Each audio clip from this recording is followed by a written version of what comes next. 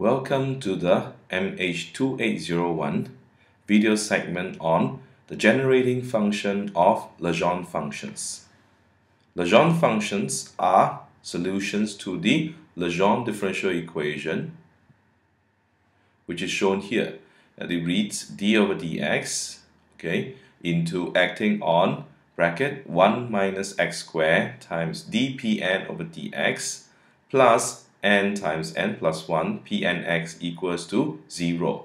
Now frequently we see this equation written in the form, in the angular form, which is 1 over sine theta. So frequently we see this the angular form of the Legendre equation as well, d over d theta acting on sine theta dpn over d theta n plus n plus 1 pn, and the argument is of pn is cosine theta being equal to 0. Now both of these are the different forms, different ways to write the Legendre differential equation. Now, in our study of Legendre equations and other special functions, one of the very important property that we must note is that these special functions can be described by a generating function. For the Legendre function, the generating function, which is a function of two variables, g of t and x, is given by bracket 1 minus 2xt plus t squared to the inverse 1/2 power, and this can then be written as this. You should treat this as a defining statement for the Legendre functions, that the generating function be equals to an infinite sum of of the Legendre functions p and x times t to various powers n. And this expansion holds only when the absolute value of t is less than 0. Now, let's see how we can get the Legendre function explicitly by deliberately expanding the generating function. So let's clear the screen and do it carefully. So we are given the generating function gtx equals to 1 minus 2xt plus t squared,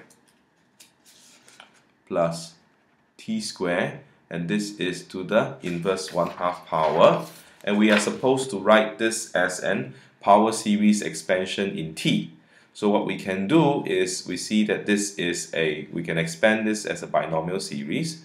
So what we will do is this, we can write as 1, and then after that we will have a plus minus 1/2 times whatever that is in here. So we will treat this whole thing here as variable z. So we'll write this as 1 minus z to the minus 1/2 power, and then expand this as a binomial series. So what we will get is we will get minus 2xt plus t squared, and then that's the first term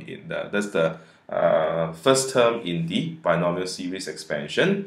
The next term in the binomial series expansion would be minus 1/2 minus 1 divided by 2 factorial, and then here we will have minus 2xt plus t squared, and then of course the third term will be minus 1/2 minus 1/2 minus 1 minus 1/2 minus 2 divided by 3 factorial, and here we will have minus 2xt plus t squared to the cube, and so on and so forth.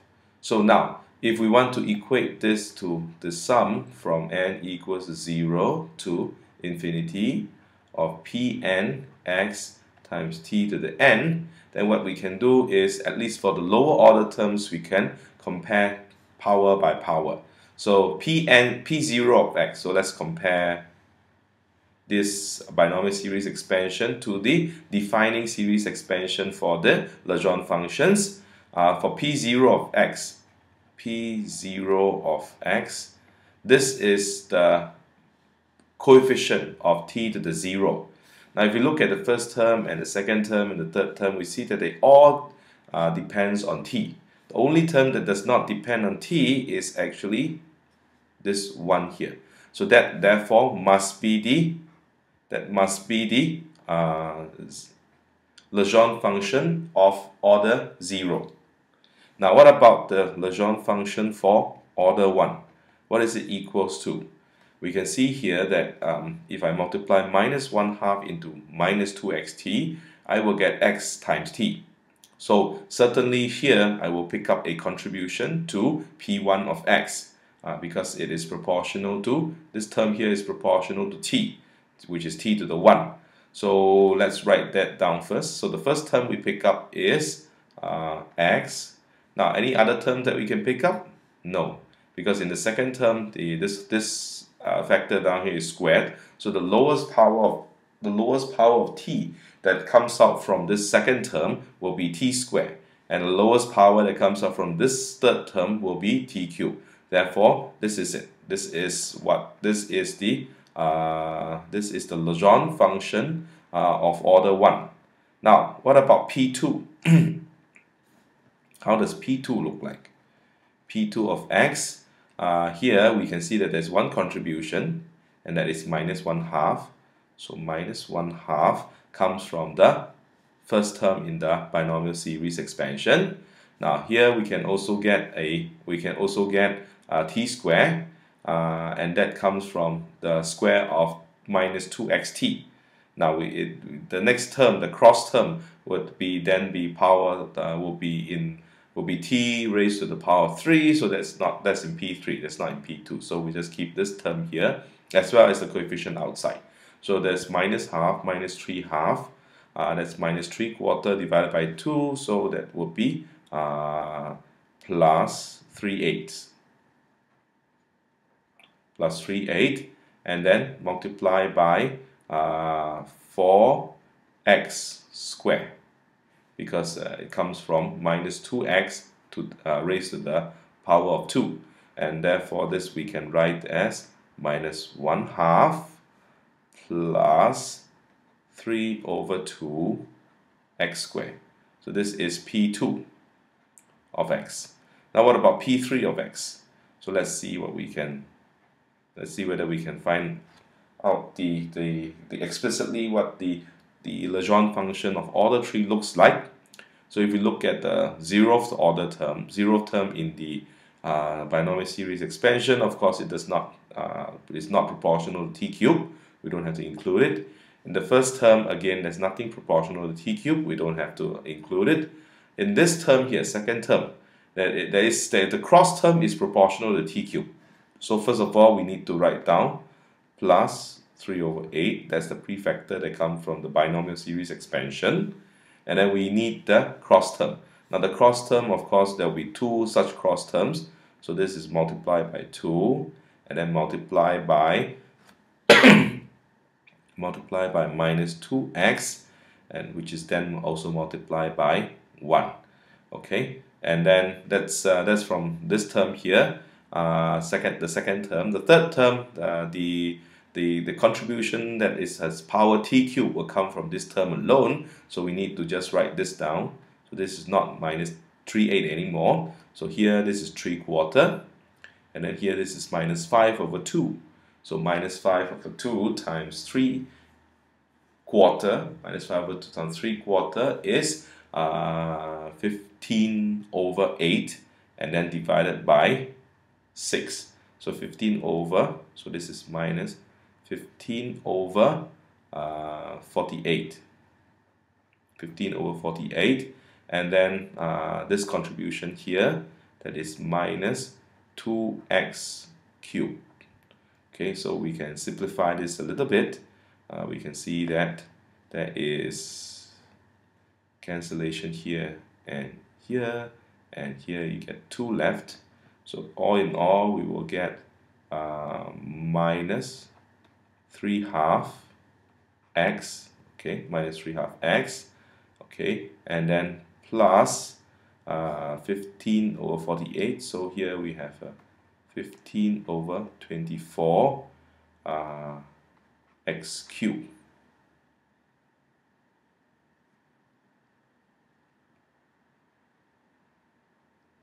Which can be further simplified to minus 3/2 x plus,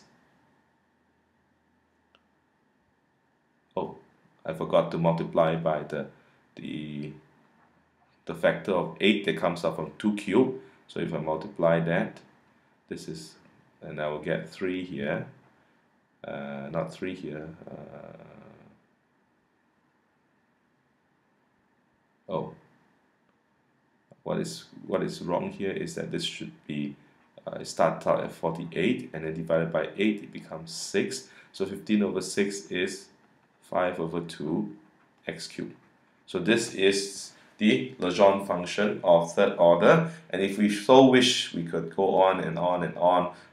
And if we want to, we do this carefully, we can also obtain a series expansion formula for Pn of x, but it's just a polynomial, so there's no great difficulty in writing down each of the terms. And later on, we'll actually learn an even faster way to get the explicit form of Pn of x. If you already know what the explicit form of Pn minus 1 of x and Pn minus 2 of x, you can use the recursion relations to find Pn of x from previously determined Legendre functions of lower orders.